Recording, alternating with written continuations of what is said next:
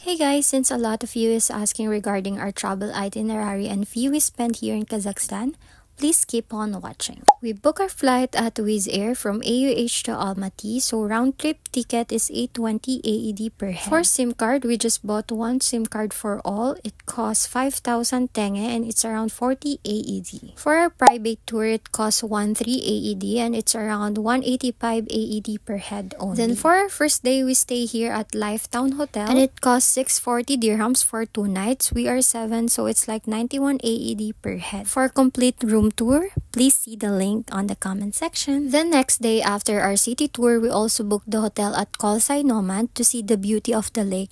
It costs 92.5 tenge and it's around 865 AED. So it's like 123 per head included with the dinner and breakfast. So not bad for its price. So we just do DIY, so no need to book a travel agency, so it will not cost you a lot. For some people asking for Filipino citizen, visa is not required. Visa on arrival is available for a maximum stay of 59 days. You can also visit their government website for more info in case you are in different nationality. For our breakfast, I just have some hot choco, bread and sausage. Imagine you are eating your breakfast with a beautiful view of Kolsai Lake. What a life. Thank you guys so much for watching. See you on my next one. Bye-bye.